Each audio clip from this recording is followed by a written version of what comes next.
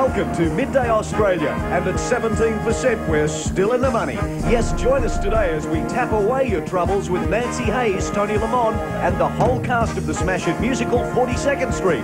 Plus Jim Pike, Carlotta and John Michael Housen survives LA's latest earthquake. And now please welcome your host, Ray Martin.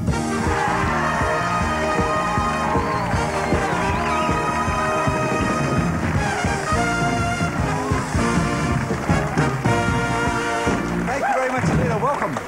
Wow, what a morning it's been here. Great surprises in store for you today, a most fantastic show as well. Now listen, Jeffrey, there is a lady in the band. There certainly is. There is, Ray. We have a lady on French horn today. You've been querying that, worrying about that for years. Would you please stand up? That's Debbie on French horn. Debbie. She's the best in the world. Oh. Debbie, welcome. Welcome. For 5 years we've been trying to get a woman into the band. We keep saying when Bob Buffett takes over there'll be lots of women in the band. It's a breakthrough for women today, all right? And a great show for you. In the news today is a Queensland alderman who wants to launch a beauty contest for enormous women. Fair enough, you might say, except he wants to call it the Princess of Wales Competition, spelt W-H-A-L-E-S. Contestants will have to wear a black one-piece swimsuit and wallow at the water's edge, beaching themselves, he says. Alderman Ken Bennett of Hervey Bay in Queensland claims that it's not sexist, it's all a bit of fun, he says. He went on to say, and we don't want Greenpeace pushing anyone back into the water. Oh, God. Dreadful. Bring back dwarf throwing, I say. It's almost more dignified. There will be no fat jokes around here today because they don't come any slimmer or any better or more dynamic than the fabulous tap dancing cast of 42nd Street. So just for you today, let's all forget interest rates and recessions and overheating, bucking Bronco economics and fantasise for a moment. The musical that's run for 9 years on Broadway was a smash, of course, in London. It's just opened off-Broadway here in Sydney. In fact, it's going to break all records for a musical in Australia. Never before seen on television. In fact, the producers never allowed it to be done on television studio in Britain or America before. So it is an absolute first. Would you please welcome the sensational cast as they perform We're in the Money. 42nd Street.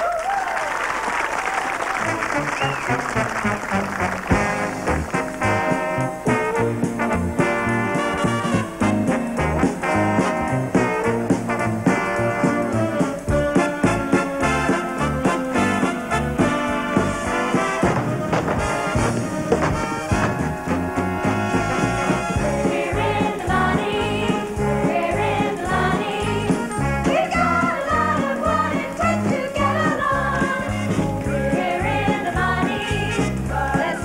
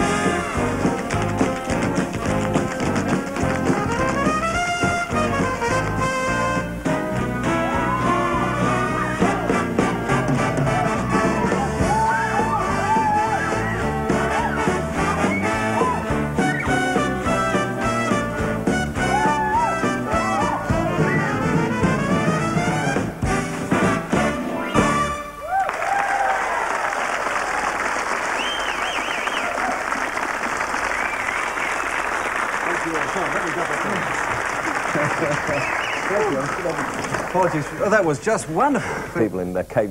Sure, I'll just give you a little more. Cruel, but you can do it. You look like you've been in a sauna. What a workout. Funny that. Gosh. That's good. Now, this is there are 40 sets of legs here. Talking while you catch your breath. Keep talking. This, I'm told, if you go back to the so-called great days of variety in Australia, there's never been matched. We've never actually put on Australian television this many dancing legs. No, I think it's the first, and so many tappers. Yeah. There's been lots of numbers with big dance numbers, but not so many tappers. Fantastic. I thought you'd be used to it now. I thought you worked out so many times. Yeah, I don't think I'll ever get used to it. Oh. Now, did you have trepidation about coming in here off the stage? Sure, it makes a big difference. I was just saying to one of the guys before, you feel, especially on this thing, which I've come off before.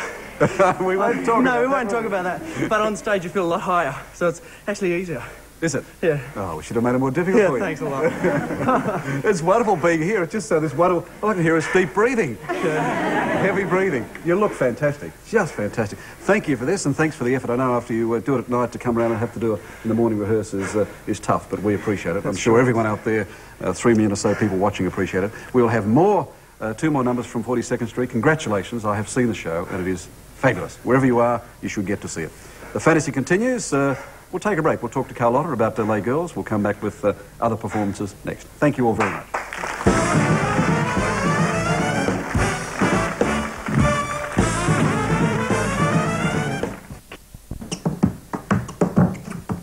You see, it's so simple. Well, I'd like you to do that again. Again? 1 and a 2, 3 and a 4, 5 and a 6 and a 7 and 8. I haven't got my taps on, but you can see it. Nancy, I don't think I could do that.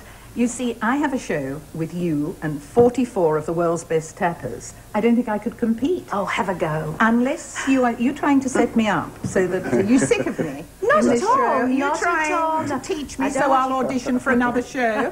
Well, Do you want me to only if rescue you you? do, Ray. Will you come and audition with me to the next musical on in Sydney? Tap dancing? Yes. Yes, all right. Do you think you could, Ray? I can't, but go on. Now, here, I'll show you again. And a 1... This is a soft shoe. It's very simple.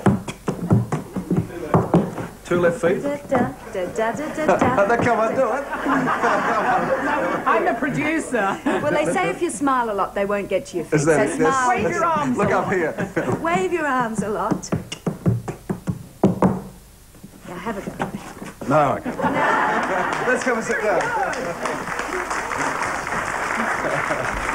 Oh, dear. I failed you in your first lesson. Oh, well, you'd fail in my last one as well, I'm sorry. Nancy Hayes, of course, is the star of the show, and Helen Montague is the producer of the show. Would you please welcome her? Lovely. Thank you for that. Now, the reason I asked you is that I understand, Helen, despite the fact that you're an inspiration behind this marvellous cast, that you have never tap danced, you've never even had a lesson. No, that's absolutely right. I believe it's something we do have in common. Is that not Absolutely right. And lots of... Now, do you sing in the shower? I also have to reveal to you I can't sing a note. Not one. I should be sitting over there. Do you want to swap places? Totally. Now, the other thing about it too, Nancy, is that it is a wonderful show. I mean, I'm not in the business of saying of that if I don't believe it. I just thought it was marvellous. But you regret the fact that although you've spent a lifetime tap dancing, you watch all these other wonderful tap dancers, you don't get a tap dance yourself. No, I don't dance in 42nd Street. The storyline is that Dorothy Brock is not a dancer. But it doesn't say I can't have a go in the wings. You see, when they're all tapping away, I unleash my frustration with it and have a bit of a dance. Do you really? Yes, of course. Oh, they're so wonderful. You've got to join them. Well, they are wonderful, and they're all young, and they're all Australians. Yes. Where did you get them from? From all over Australia. When we first came here to cast the show, quite a number of people said, oh, you will not find as many tap dancers in Australia as you're used to finding in England and in America. And this turned out to be far, far, far from the truth. The best dancers that we've ever had in the show are here in Australia, as perhaps you saw a little of it today. Now, you're not being jingoistic. No, no. no. Because of your... No, because birth. I was concerned with the London production and, of course, was very fond of the dancers there. But here, there's more electricity and more excitement in the dancing than anywhere else in the world. There is that, I mean, what Graham Murphy talks about with the City Dance Company and the Australian Opera as well, is that athleticism and the youth and vitality that comes out so strongly, isn't it? Well, most of the chorus are very young, and most of them have been tap dancing since they're about 3 years old. So What is the average age then of the chorus? I'm sure about 16, 17, 18. 16, it seems 16. to me. All I know, it's very young indeed. And what about the audience reactions then, Nancy? Oh, well, it's terrific to do this show. The audiences are having such a good time because you've got a score that everyone could practically sing along with. I mean, it's one hit number after another.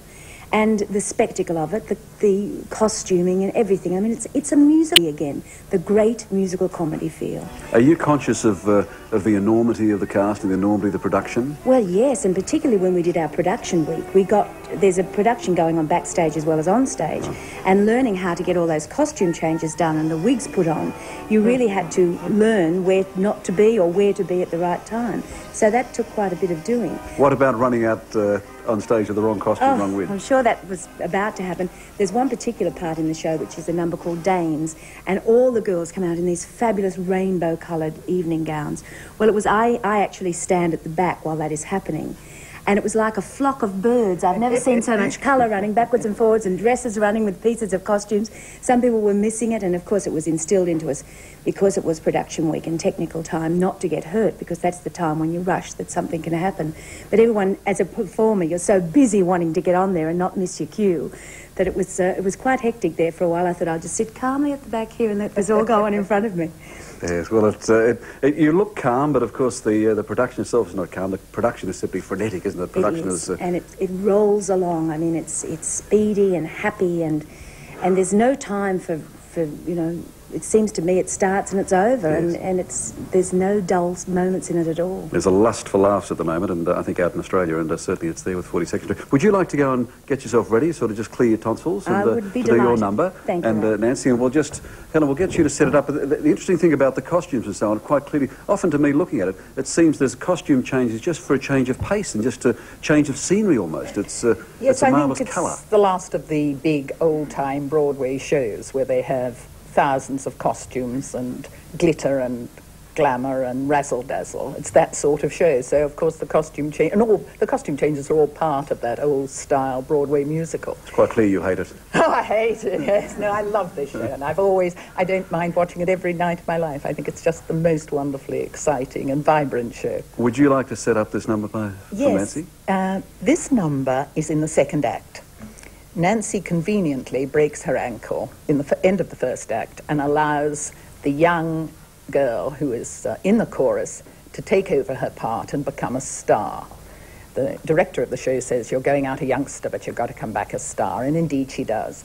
And just as she's going on stage, Nancy Hayes, in her role as the previous star, comes in and tells her that she used to hate her, but now she loves her because she herself has found happiness in marriage, and asks the girl if she might show her how to do this lovely song. And the girl sits there and listens to Nancy telling her how to sing this very sweet number. All right. Nancy Hayes and Leonie Page, who was also marvellous, with 8:45.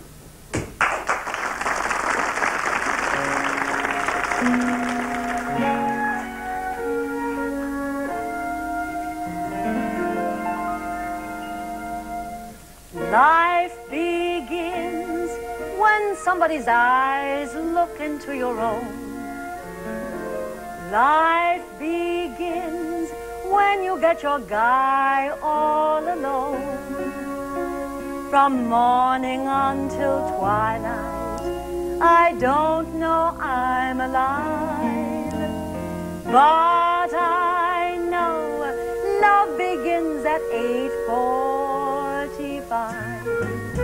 The stars are gonna twinkle and shine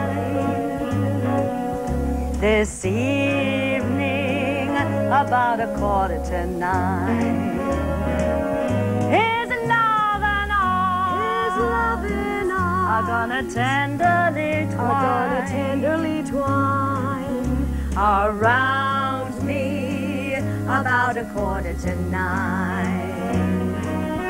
I know I won't be late, 'cause at 8:30 I'm gonna hurry there. I'll be waiting where the lane begins, waiting for him on needles and pins, and then the world is gonna be mine. This evening about 8:45.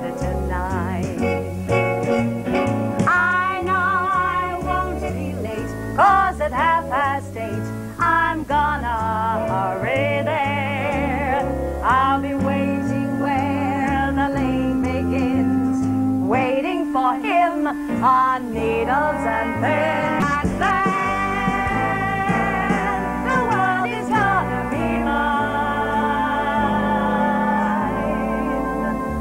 This evening, about 8:45.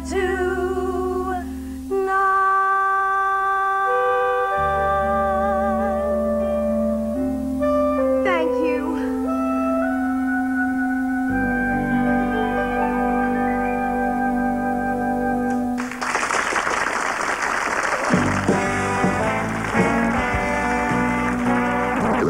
And lots of gorgeous girls, lots and lots of gorgeous gals. If you haven't booked your seats, jump on the back of the queue, because you shouldn't miss it. It is just terrific. No matter where you've got to come in Australia, go and see it. So let's finish off a fabulous day of song and dance with another great number. Would you please welcome a good mate of ours, Tony Lamond, Leonie Page, and the 42nd Street Dancers with Go Into Your Dance. Listen! You dancers is the luckiest ones in the whole darn business. So what if you had a little bad luck this AM? You've got all you need to cheer you up right there at the end of your ankles. If you've a melancholy case of the blues, I've got a remedy for you. If there's an ounce of rhythm down in your shoes, then I'll change your point of view. If you can sing in the sad and blue song, Go into your dance. until you learn how to sing a new song. Go into your dance. Don't be complaining. Learn how to smile. And if it's raining, dance in the rain a while. Put up your sorrow until tomorrow. Go into your dance.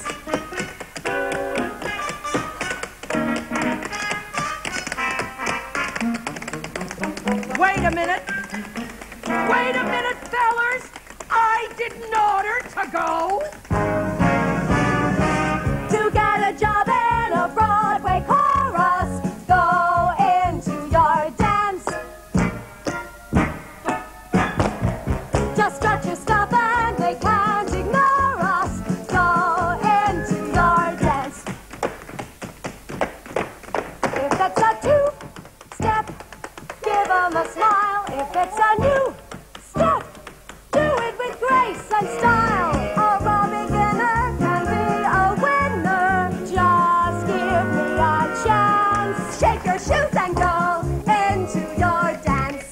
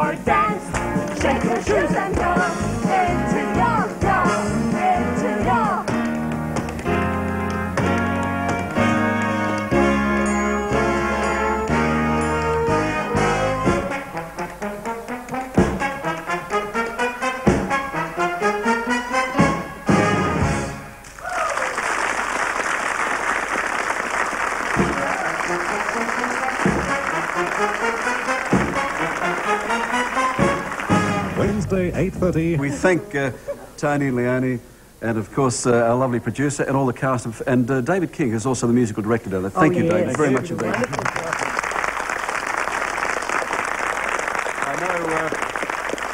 We have Peter Scott and a whole bunch of our regular members of the Midday Show Orchestra who are playing in the orchestra at 42nd Street. Indeed. Again, they are amongst the best in the nation at that, as these dancers are. Thank you. I know that normally the matinees are Wednesdays, aren't they? That's great. So to put a matinee on a Tuesday, I know is an extra effort. We appreciate it, and certainly people in hospitals and around the country who may not be able to make it will appreciate it.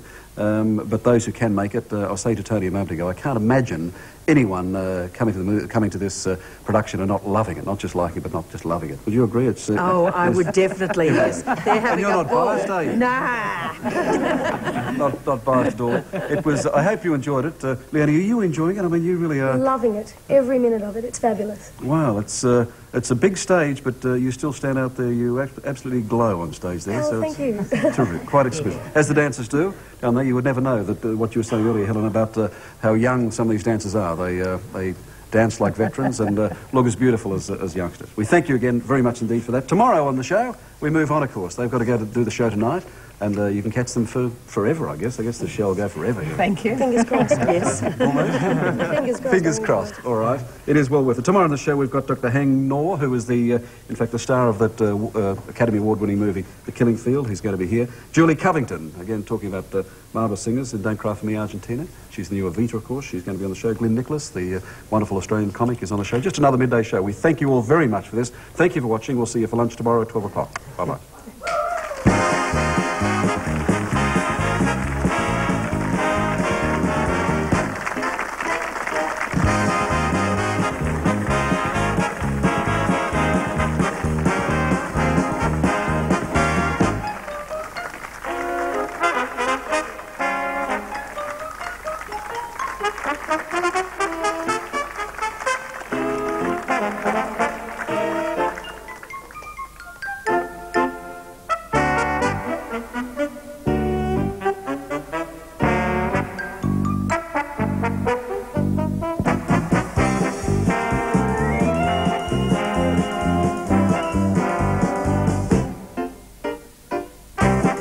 Fashions from Grace Brothers City Store, and we choose to fly Singapore Airlines.